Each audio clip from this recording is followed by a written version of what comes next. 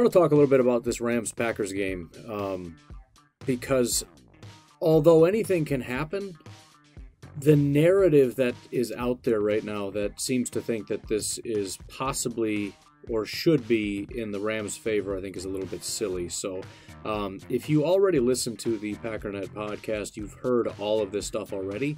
So feel free, unless you want to just listen to it again because it makes you happy, that's fine. But feel free to pass this one on by. If you don't listen to the podcast, please start listening to the podcast. But just want to go over a couple points that point to why, if you expect the Rams to win, you're not thinking properly. Here we go. So the first point is that Vegas sees this very heavily in the Packers' favor. And I want to clarify what exactly I mean by that, because usually people see against the spread and like, yeah, whatever, that happens. People beat the Rams were underdogs last week and they won. This is 6.5 points, and I don't want to be flippant about what that means and what Vegas means when they say 6.5 points. For example, the Rams in the McVay era have never once beaten a spread while being this big of underdogs. Never. Now, it's a small sample size. Never. The Packers, on the other hand, in the Matt LaFleur era, have never lost a game when Vegas has given them this good of odds. Ever. So, again, we can kind of be flippant about it and say, okay, well, Vegas likes it, but I still think the Rams are probably a better team. I still think it's a good matchup, blah, blah, blah. This is big.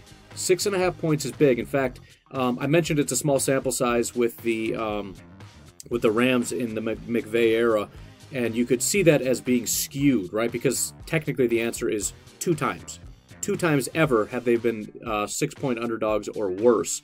They lost both of those games. Well, it's a small sample size. It doesn't mean anything. No, it does mean something. The fact that McVay has only been this big an underdog once, in other words, a bigger underdog once, and that was against the San Francisco 49ers in 2019, that's it.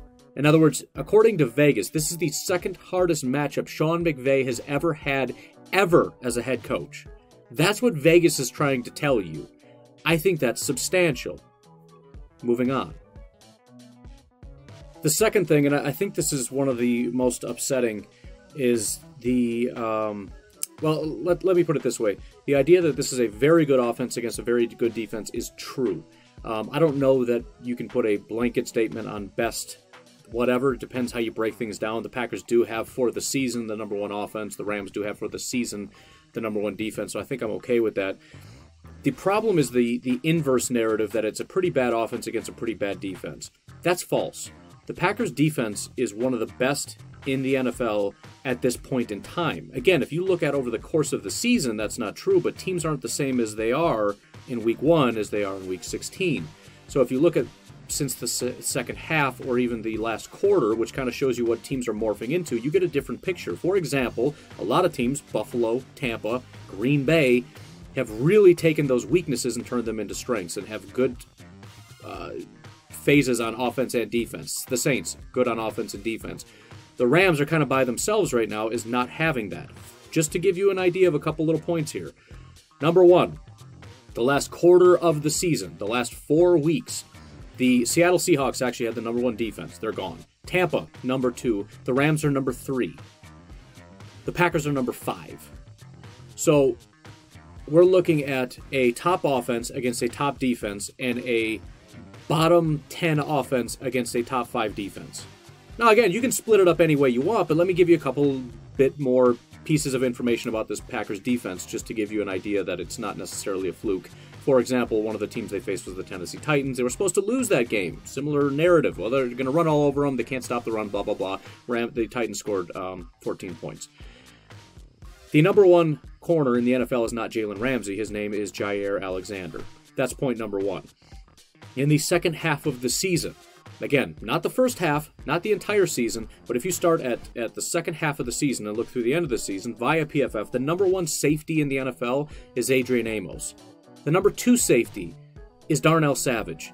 They have the number 1, number 2 safeties, and the number 1 corner. On top of that, Zadarius Smith is still a pass rusher. Blanking on his name now, the other young pass rusher. What in the world is going on right now in my brain? Rashawn Gary, thank you very much, has had back-to-back elite games. Now, well, it's just 2 games, whatever. Kind of the same thing happened with Savage, though. He had a good game, and it was like, it was one of the best, highest grades PFF gave all season. But it's like, yeah, but guys have good games once in a while. But it started to become more consistent, and now it's been a, 8-game sample size when we talk second half of the season, where we have a pretty clear picture. No, this guy's actually figured it out. He's playing really good football. This is back-to-back games, not just good, but elite. It's very possible that a very good football player has kind of just figured it out a little bit toward the end of the season. So, again, I don't want to miss the narrative, and I'm not saying the Packers are as good of a defense. I'm not saying they're better than the Rams' defense. I'm saying it is not true that it's the best offense and best defense against a bad offense and a bad defense. It is a elite offense against an elite defense and a terrible offense against a really, really good defense. That's the actual scenario that you're dealing with right now. The next bit of information is the LA Rams on the road. The Rams have not been very good on the road. If you look back since the Sean McVay era, they're, I want to say, 11 of 36, whatever that comes out to. So they, 2/3 of their games or whatever they win on the road. So not that bad. If you look back at 2019, starting last year, they're about 500. In fact, their record specifically is 8 wins out of 17 games. So 8 wins, 9 losses, would it be, I think? Not great. And that's carried over into this year. I think they're 1 game up, whatever that may be. 4 losses, 5 wins. I don't know, something to that effect. I don't want to look it up right now. The Packers, conversely, since 2019, which is all of Matt LaFleur's tenure. I just did an hour and 10-minute long podcast. My brain's a little bit fried. 17 games at home, 2 losses. 2 losses. Clearly, that's in the Packers' favor. So again, we're stacking these things, right? We're looking at all these things combined and saying, this is not going well. The Rams used to be pretty good on the road. They're not good on the road right now. They're a team that has winning records, but on the road, they're about 500. And a lot of those games are divisional games, right? Which is kind of barely even on the road, right? Those are weird kind of games. You talk about them actually traveling places, they're not very good. And the Packers very, very, very rarely lose at home. Again, Philadelphia in 2019, Minnesota this year in 2020 was the only game they lost at home this entire year. They lost those games by 6 points and 7 points, so they were both fairly close games. They don't lose at home in general. That doesn't even include the weather, which is what we'll talk about next. The next factor is the weather itself. It's not going to be as cold as we were all kind of hoping. But even as a Packer fan, I thought maybe the cold weather thing was a little bit of an exaggeration. It's absolutely not. I actually went through in a separate episode and looked at some of the other teams and their records in cold weather. The Bears and the Packers actually do very well in cold weather as far as their record. When it's colder, there's less games, so it's easier to kind of go through the data as far as how well Aaron Rodgers plays and all that.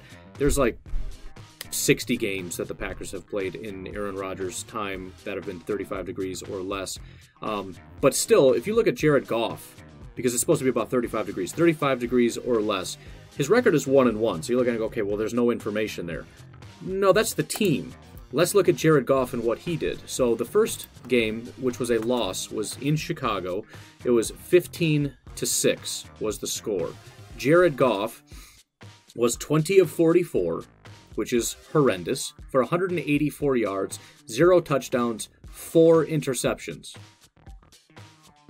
So that's not great. Then you have the win over the Denver Broncos. Obviously, this was in Denver, cold weather game. The Rams won 23-20, so it's not all bad, right? Well, let's take a look at Jared Goff. 14 of 28, 50%. That's garbage. 201 yards, 0 touchdowns, 1 interception.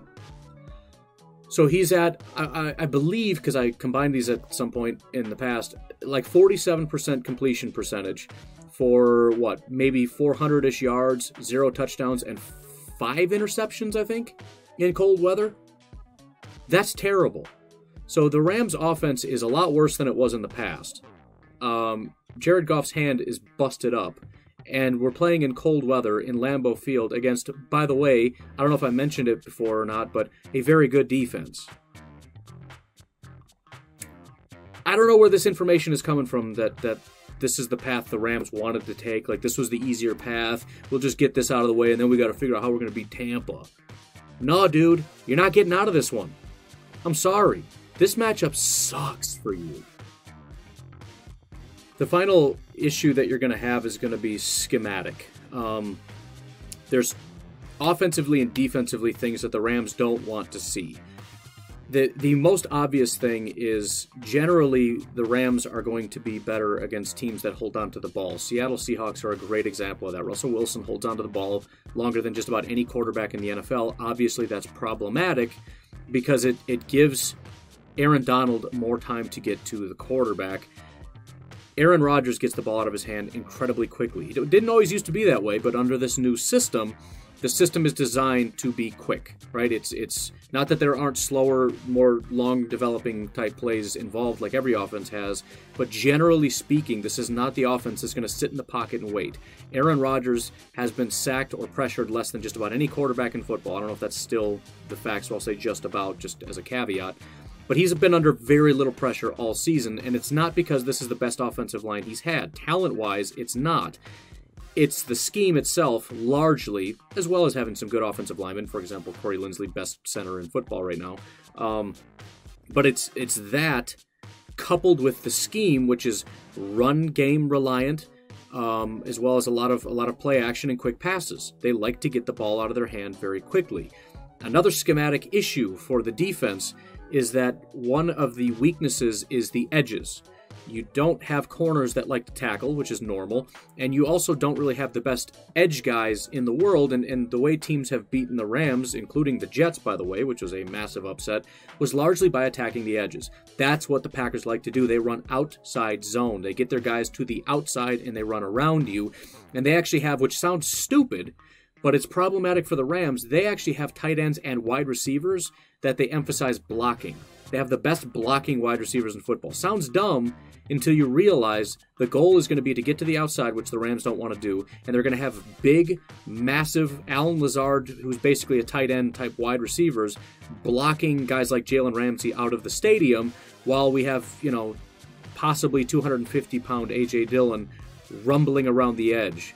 It creates a problem. And again, it's not that the Rams can't handle it. They're a good defense. It's just that the Packers play a specific style of football that is against what it is you want to do.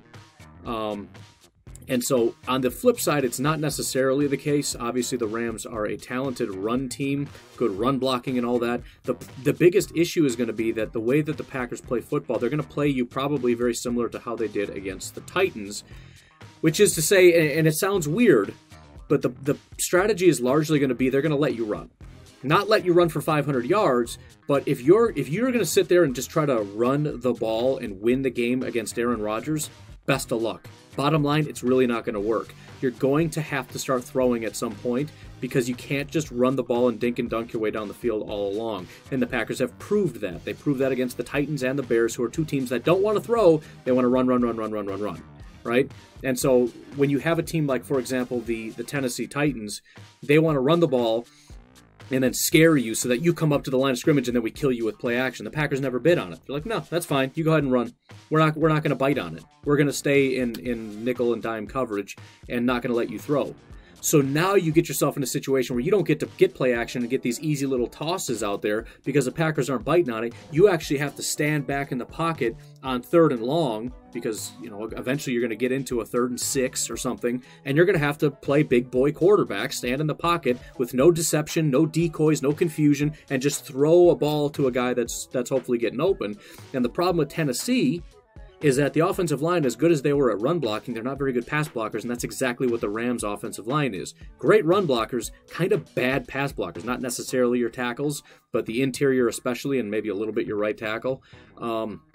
That's problematic. And so that's what the Packers are going to do. They're going to let you play stupid ball. Right? If you just, we're going to run the ball. It's 5 yards. Oh, ha, ha, ha. Okay, first down there. Yeah, first down there. Eventually, there's a mistake. One incompletion ruins everything, because now a 4-yard run doesn't mean as much, right? If you go 4 yards, 4 yards, 4 yards, it's a first down. If it's 4 yards and then incomplete, what is it? It's 3rd and 6. That's all the Packers are going to do. They're going to let you run. That's not to say that they're not going to put snacks out there and not try to stop you. they're not going to align their defense in such a way where they stack the box and play scared of your run game. They're going to say, if you want to try to take the little stuff, they're going to give it to you. It's frustrating for Packer fans. The point is, though, it works.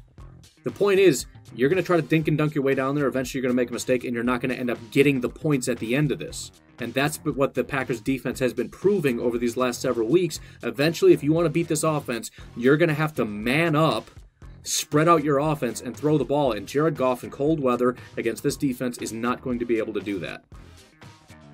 So that's the problem. It's a bad matchup. It's a bad environment. It's a bad everything for the Rams. And again, I'm not saying the Rams can't win. This is a very, very good defense. Defense wins championships. The Packers could come out flat. A lot of things could happen. I'm not trying to be disrespectful to the Rams. I'm just trying to correct the record a little bit. The Packers are massive favorites for a reason, because every little thing that you look at along the way says Packers. This is Packers, advantage Packers, advantage Packers, all the way along the line. So anything could happen, but the Packers are the favorites in this game for a very, very good reason. They are a very good team, somehow still underrated. Somehow the narrative that they're a terrible defense is still floating out there, despite the fact that that has been blown completely out of the water. Despite all these things, they're not getting the respect they deserve. And the fact of the matter is, this is, along with a few others, Buffalo, Tampa, whatever, one of the hottest teams in football right now in terms of everything is starting to come together and click just right. The offense is on fire. The defense has become one of the best in football. That's what the Rams are up against. Great football team. I wish you the best of luck next year, but it's going to be a tough one. I'm sorry to tell you.